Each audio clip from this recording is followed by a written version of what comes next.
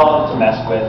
I will, I know that he's going to come in after me and record maybe a day, maybe a week later. If I leave something in his pre-roll, which is what he hears right before his cue, to kind of get him into the moment of the scene, instead of the line that's written, he'll hear me say something in, "Hey, Todd, back man."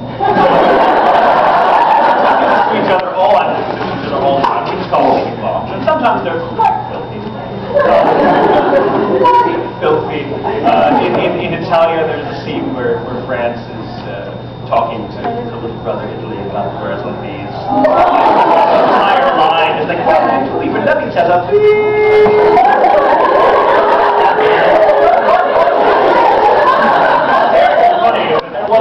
That's me ad-libbing sex. And Todd later heard. And so technically it's in there because that's what they're moving out. I can't agree with this because this is very for the town brothers, so I can't tell you all the things I said, but I can tell you that Todd recorded the next day and I happened to be there and he came out of the booth and saw me and was like, "Hey, Tatum."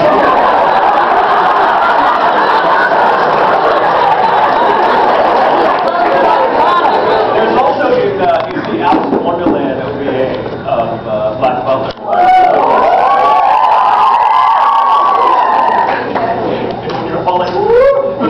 Came up and little wave of sound. There's a scene in the beginning where he's narrating. It's just a silhouette of him with the bunny ears in the book. Yes, right there. And he says something and then he kind of closes the book and walks away after the whole cast kind of runs by. And in the Japanese, there's nothing. He just says something, blah, blah, blah, blah, blah, blah, and it closes the book, and there's a kind of uncomfortable pause, and all the characters come through, and then Sebastian just and I just was messing around with Ian, who was directing me into Claire, Geoffrey also Bard, who was directing me that day, and I was just like, "Oh, coffee train," and I thought it was hysterical, and I'm like, "Oh yeah, whatever," and they left it in.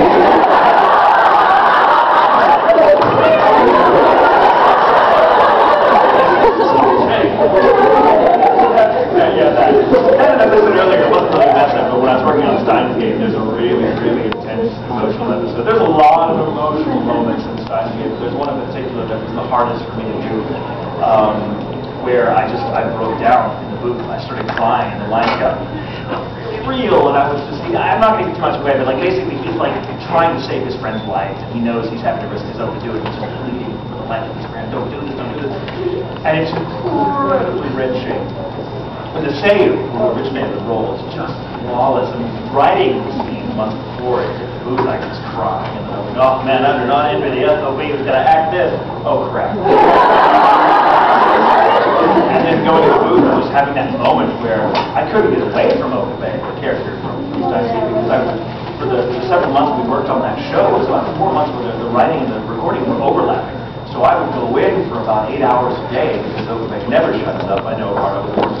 Then I would come home after an 8-hour day to a 5-hour scriptwriting session on the same show. So I never got away from Okabe. And finally, during that episode, I think 13, something just snapped. And I'm like, crying.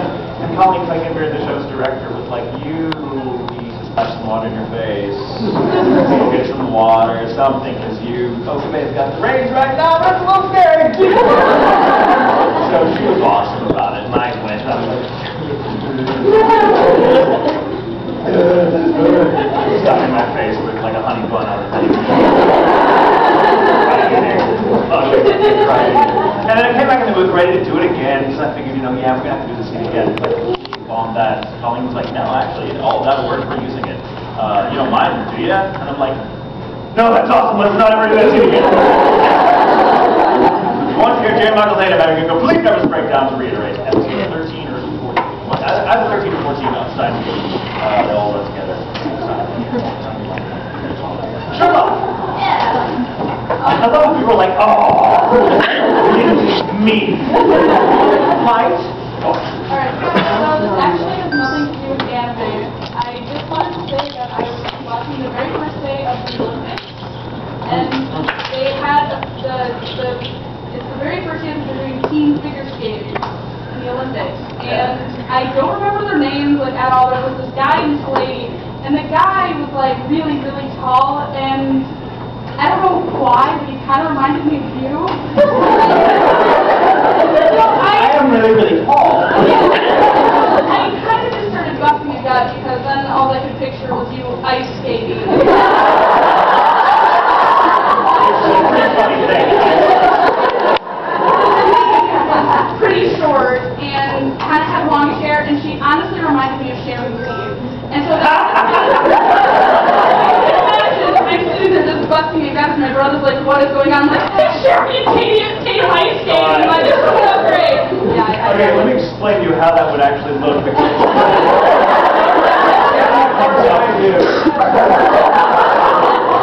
And this is when we're both sitting down. And she's like, ice skate, and I'm sure she could ice skate circles around me. Anybody could, because I'd be in the middle like, oh.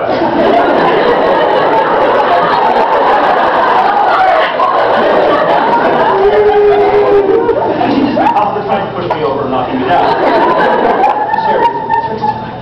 Oh my God. Well, thank you for ruining the Winter Olympics. Appreciate that. You in the back with a katana. I have the power. Okay, I have a couple of questions. Well, I don't know if this has ever been asked, forgive me if it has, but who is your least favorite character you've ever voiced? I won't ever answer that question.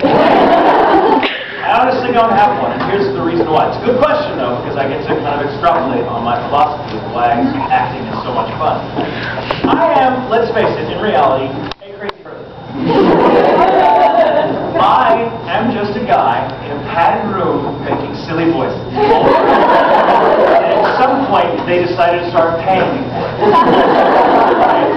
So what I get to do for a living is enormously fun. I mean, acting is fun. It's hard work much of the time, of course, but it's fun. It's really fulfilling work. Even the days where I want to pull my hair out because it's just been tough, you know, I still think, my God, this is so much better than my crappy job at the ad agency where I worked for a number of years in a job that I didn't like very much because I just wasn't cut out for it. It's never fun doing the same stuff with me. And so I look at it this way. If I'm having one of those days and I hate the show I'm working on, I hate the character I'm voicing, I'm in the wrong business. Because as an actor, my job is to bring my imagination to the table. And if I can't control what I'm doing, even if it's Soldier A who likes to freeze and immediately gets shot and dies, which has happened frequently in my career. I've played so many Soldier A's and B's, like I've lost count of them, but I love it. It's so much fun. Even if that's the case, if I hate what I'm doing, that's a failure of my own imagination. And I owe it to not just myself as a person, because life is too damn short, but to all of you who are so enthusiastic and encouraging in this. Like, how big of a douche would I be if I'm like, oh my God, I know all of you would kill yourself to be in this food right now, but I hate it. Like, that's an asinine thing to do. And I've not met many actors who feel that way, that hate anything they work on. Like, it's so fun what we get to do, and we know that whatever you're working on, you never know what it's going to mean to somebody else. I've had people come back to me and say, oh my God, your character in this show that for me was like maybe an afternoon of recording, and I've forgotten about it. This person will say, oh God, it means so much to me. Like, you just never know. So I think it's, life is fun. Life is, for me, one big play, and like all plays, it's honestly serious.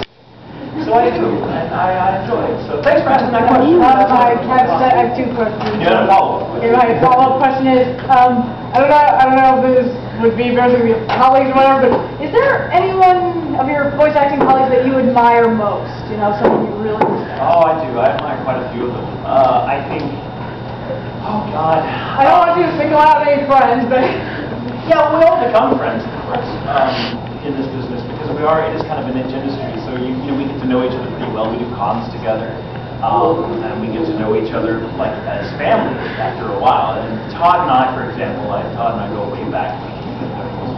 Really, we started playing opposite each other almost from the beginning of our careers. We started about the same time. I think Todd may have started a little earlier, but so we played so many different types of pairings over the years. I think we ran really multiple at the same time. And me too, because I'm not waiting.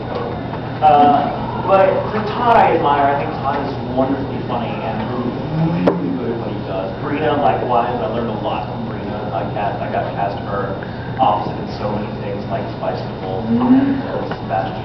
And, yell or great, a couple of characters. I mean, I think you learn a lot from the people you work with the most, I find. And so I'm a huge fan of a lot of people. In terms of someone I've never actually gotten to work with, but someone I know fairly well and have met him at numerous cons, just his whole approach to his fans and to his supporters is amazing. And I've learned a lot from Steve Bloom. Nice.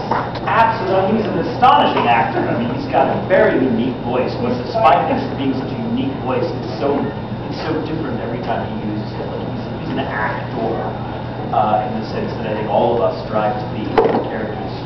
You get the voice actor playing this character, and you just fall in love or compelled in some other way by the character. And so I was always really a fan of the movie before I had any time getting in this industry. And so when I got a chance to meet him at a con about 5 or 6 years ago, I was nervous. I thought, oh my God, I hope he's not an asshole. Because you never know, I mean, right? We've all met people that we looked up to, or maybe we caught them on a bad day, and sometimes it's me, and they're like, oh, maybe you're a jerk. It happens. I have my bad days when people steal my cookies.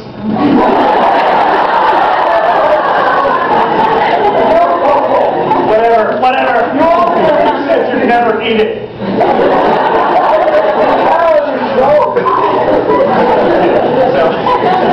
But Steve Bloom, I met him that weekend, and he was just absolutely like the sweetest guy. He was like, all of us were just hanging out at this bar, and he was like, hey, what do you think you want? And I watched him with fans, and how just genuinely personable he was with all of them, and I was just like, he's a good person. It's not an act, it's just him. He's one of those people, and there's a lot of people in this industry like that. That's the cool thing about it. I think most of us tend to be, pretty easygoing, fun to be around people, because those who aren't tend not to work very long. We tend to, in this business, it's true of any business, but especially this one, if you're a jerk, they'll find someone else who can do what you're doing who's nicer. I've met a lot of really amazing people, and I continue to every day. A lot of them have been you guys. A lot of people I meet just through conventions. I'm like, oh my God, are you kidding me? I can't kick Matt Collins down the stairs and use this wonderful montage. I mean, I have been given pieces of art or seen costumes or been given poetry by people that just brings me to tears. And you guys' creativity and the fact that you do it for us just blows my freaking mind. I will never, ever get used to it, and I never want to. I think it's just fantastic. It's just constantly entertaining. Thank you. I heard a term that you had punched a clown at an amusement park, but now you've heard this story.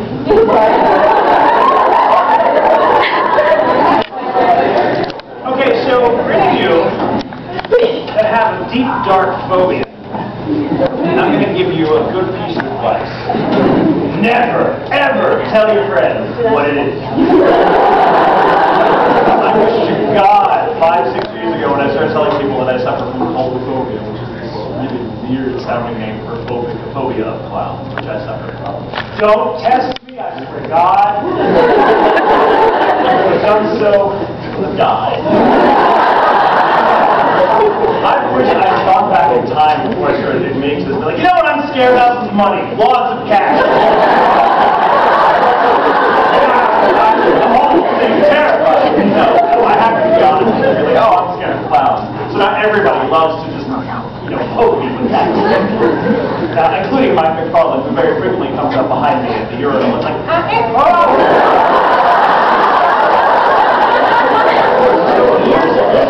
long before I was a voice actor, I was at an amusement park. I was about 22 years old at the time.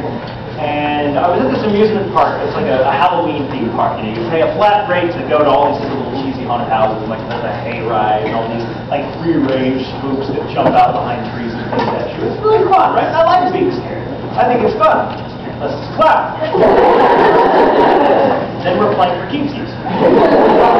So I went with a couple of friends, and I might have had a little bit of drink. I was learning French at the time. We were going around having fun at this park, and these two of the guys that were there, they're part of the park, the experience, were clowns. There was like a tall fat one and a short fat one. And they were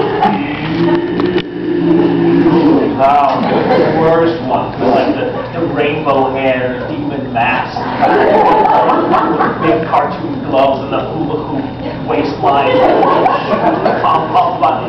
Oh yeah, oh my god, oh no! And of course, I see them about 20 odd yards away, and I react. I'm like, oh god, oh god, oh god! Because now they're like, oh well. So for like a good hour or two, bastards kept following us everywhere. I'd get in line for like, for a haunted house and be like, don't turn around, don't turn around.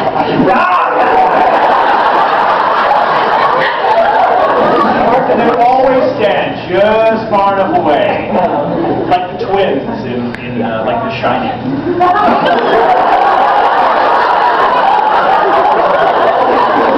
So after dealing with this crowd all night, and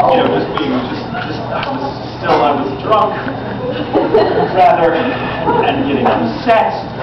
And I have, like most people, when you're in panic mode, you have the flight or fight response. You run for your life, or you just start ludicrously windmilling. You get something and don't die. I was in line for some lemon ice. My friends were like, you get the silver roll for the beer. This is getting embarrassing. I'm like, it's not going to make a difference if I'm sober. And they're there, about 20 feet away or so. And they keep looking. And I look. And finally, just stop looking. Just stop looking. Stop looking. And I take their breath. And finally, I'm here. Clown's over there, let's say. And I finally take one last look. And I'm just like, knowing they're back there, not being able to see them is worse. Second look, and then that's worse. I was like, okay, one more time, maybe they're gone, and they're not gone. And then one of them just like made eye contact right at the same exact time. He pulls one of these and just goes, he had like a little horn on his belt. He was like, something clicked, and I was just like,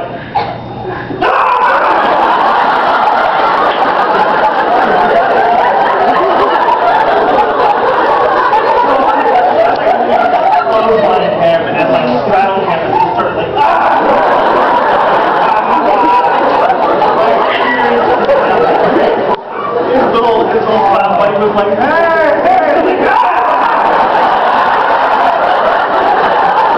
he's in a Christmas store. Really funny, he goes to a bar and he's like,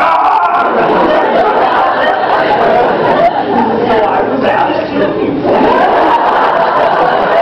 And by asked to leave, I mean two big burly guys came over and picked me up and I was like just being a complete jerk about it. I was like, I wouldn't want to be on the ground. I'm like, no, you have to carry me. I just have to go. So my friends were like, we are going to continue enjoying the park for a little while. You can just sit your happy ass out there. He's still like over in the corner going, God, man, this is all and I'm like, the rest of the night, me just sitting on the car with my friends, waiting for them to get out of the park.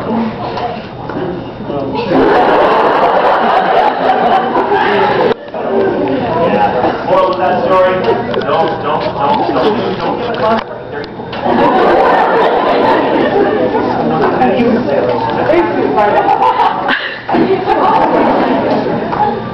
Can you say in Scar's voice from Brotherhood, I want to ride the pink unicorn with the Texas Lynx neck? Okay. Why? What's happening? What's going to happen? Is that like a magical spell? No, I'm referring to that. I saw this on the cutscene from when you were Scar and the Brotherhood dude, and it's just funny hearing you say random lines like that. I want to ride a pink unicorn with No, you didn't say that, but it's mostly the Chimera lines. Oh, the Chimera line. My favorite Scar line is the shake weight. Every day. I want to ride the pink Pegasus with the unicorn. No, I screwed up.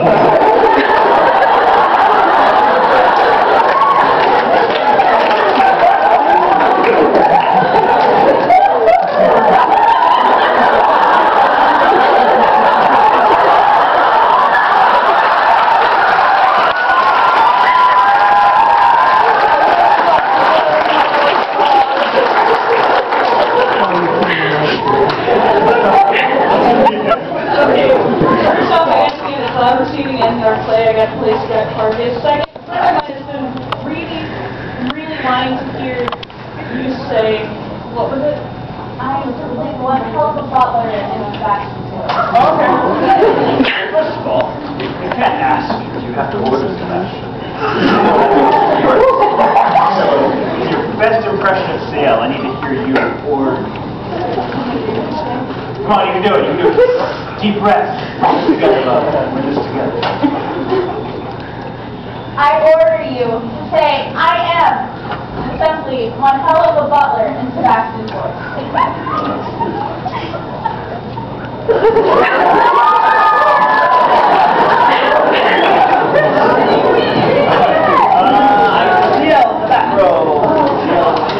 It's my birthday today. I was wondering if you could sing happy birthday to me in Sebastian's voice.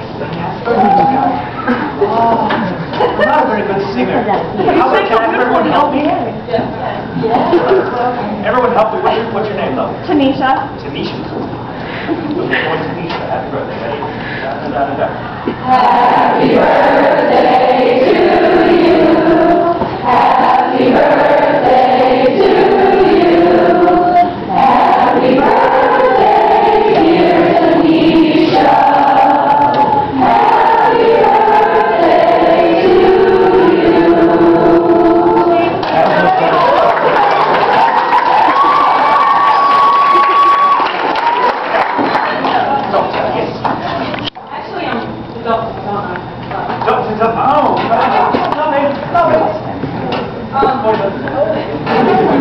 Sorry.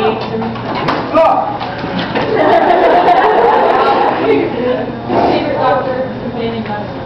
Oh, okay, that's a favorites question, but I haven't. I grew up watching Tom Baker. Well, my first doctor, and your first doctor is always going to be your favorite piece. You know, in a sense. Tom Baker is like the most iconic because he had the role for like 7 years. And it's just, that was just him being Tom. So thereafter, every time you see him, he's still pretty much the doctor. Like in Interview, you know, years later, he's still like, he just comes across like that character. He'll be the first to tell you, that was just Tom, Tom. And, you know, he was also that scarf and that huge shit-eating grin, which is just like, oh, I love it. The other bit, I bet was rolled down. Yes.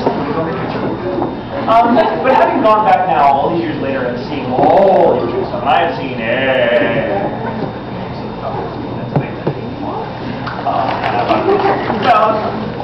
I'm a fan. It's not short for please believe or something. It's short for So I started watching this stuff. My favorite doctor, if I had to choose, was travel. The reason being is because I think the show changed into the show we know now under his reign. His reign is quite the right word. But he was the first actor, understand, to have to take up the reins of that character as a new idea. Like the whole idea of regeneration had never been tested before. It was something they did for Billy Hartnell. Was simply too sick to continue playing the role. And I thought, well, hell, he's an alien. Let's just say he regenerates into kind of a new personality and see what happens. And no one expected it to survive another season like that because everyone was rightfully for, you know, Hartnell. And, you know, once Hartnell was in it, he was like, well, he's not the doctor anymore, is it? You know, whatever. But wow, such an amazing actor. He did such whimsical and really, really fun things with the role that were he not as amazing an actor as he was, maybe rest in peace, he actually died. Yeah, right, but that's commitment. You know, if he hadn't been the actor he was, we wouldn't be talking about Dr. Who now. The show would have died at 4 years old for that. So I think it's great. He was also, just his portrayal of the role is more my type of doctor, and his take very much informed Baker, and very much informed Sylvester McCoy, another favorite. Very much informed Matt Smith, who's my favorite of the new guys. So I love Tennant, and I love that role. I love all of them. There's not a single doctor I hate, because I consider them all really the same character. I just think it's complex, which is fun to consider. But Troughton just had this sense of fun and whimsy and playfulness and cosmic hobo. Just like that, you know. So he wears Hartnell, who was before he was very patrician. He was like grumpy grandfather. They used to call him old grumpy or sinister father Christmas. That was my favorite line. Well, bear in mind, the doctor's first companions were kidnapped. because they stumbled into the TARDIS and said, well, you're not going anywhere. So I'm like, Doctor,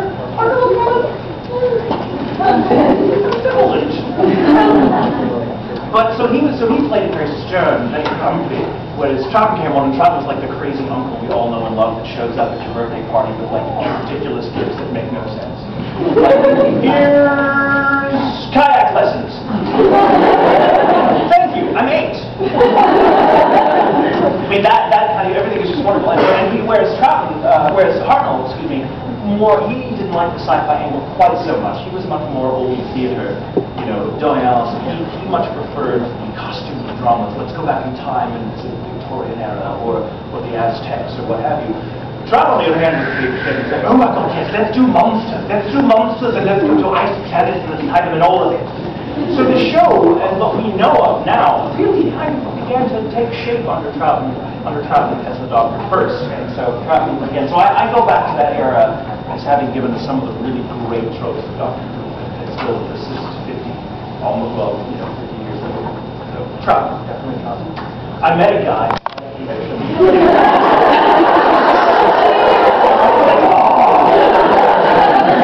Doing that. I met a guy at a convention a couple of years ago who was actually at the convention that when I told the same story at my panel, he came up to me on autograph line and said, yeah, thank you for saying that. I was actually in Tatum's autograph line, and I was like, I don't want to find this out. Really cool. Okay, now. You waving your arms like you're about to take off. I just wanted to know, what is the weirdest question anybody's ever asked you? I don't know. That's hard to think about. I've had some pretty weird questions. Oh, and here's another weird question. What do you smell like?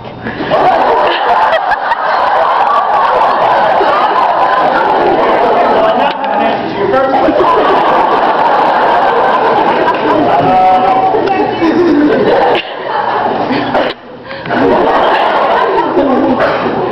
I smell like wool, Axe body spray, and a lot of bad choices made early on.